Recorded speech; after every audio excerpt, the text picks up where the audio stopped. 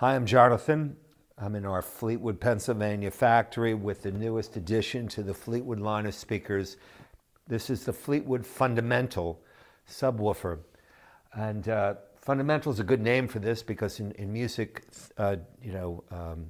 definition, the fundamental is the lowest sound in a lowest perceivable musical note. Everything is a harmonics above the fundamental. It's the core, it's the basis of musical sound. And this is what the fundamental is supposed to be.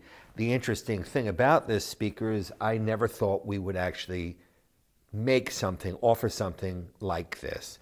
And there's an interesting story with that. This is solid 1-inch thick, torrefied Pennsylvania oak.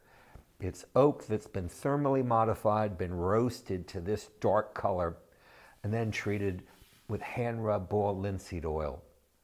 The hardware is 1/4-inch thick steel, very heavy. This is the stand. If you can see, this is really heavy. The speaker sits on, normally it's attached. Extremely heavy, well-made thing.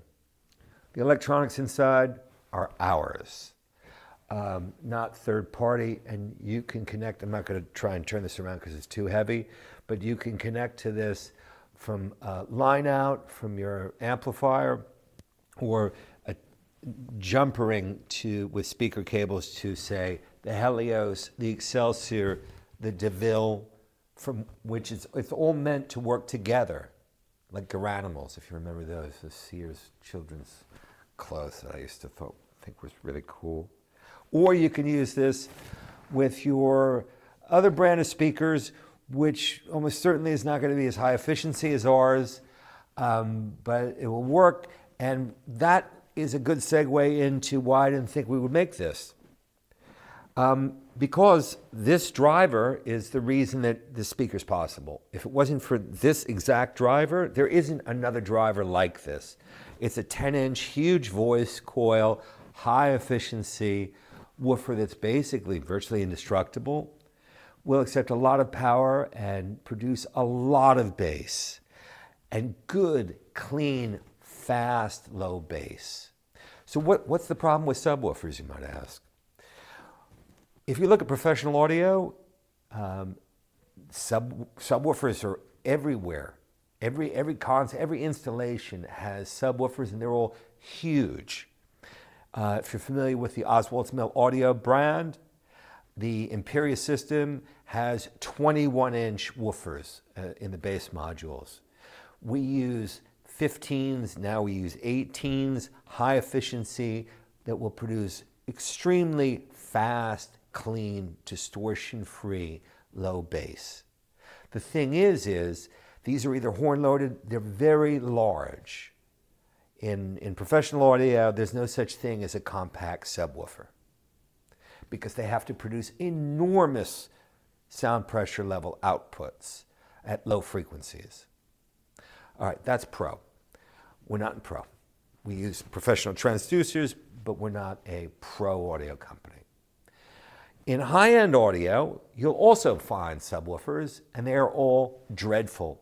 They're all ridiculous, horrible, big fart contraptions that have, they actually brag about how far out the woofer can go, inches, making these enormous, like, bass sounds, right?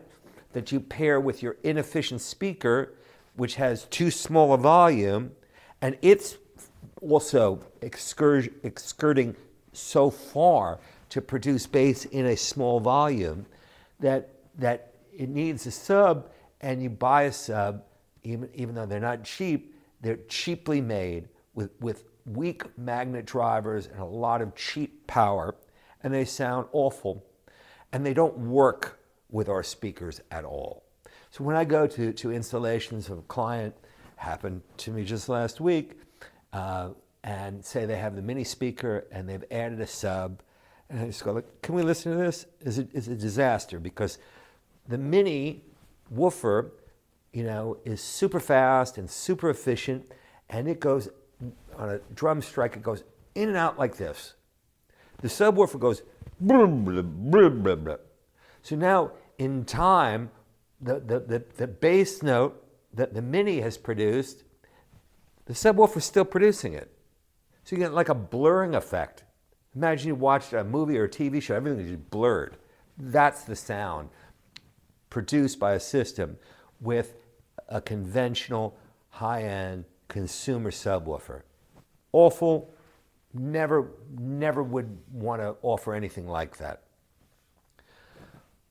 It became clear, and it's a long story how that happened, when I became aware of this driver, that we could do something that I had never anticipated, and that is to produce a subwoofer in a size that would fit with the rest of the Fleetwood line, and for that matter, you know, OMA Minis, or other speakers that are high efficiency, even vintage speakers, that would take care of the low end, that would be compact enough, that would be fast enough, that would just disappear.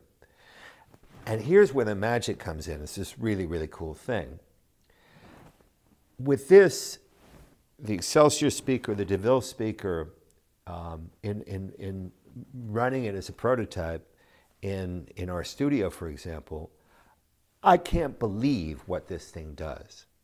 Because what it does is it takes, say, the DeVille or the Excelsior, and it makes it sound like one of our larger systems.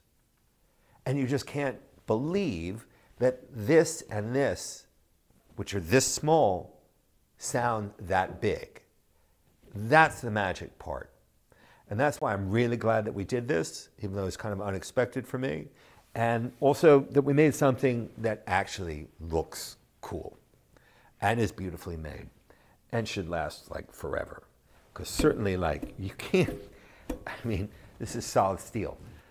It's pretty indestructible.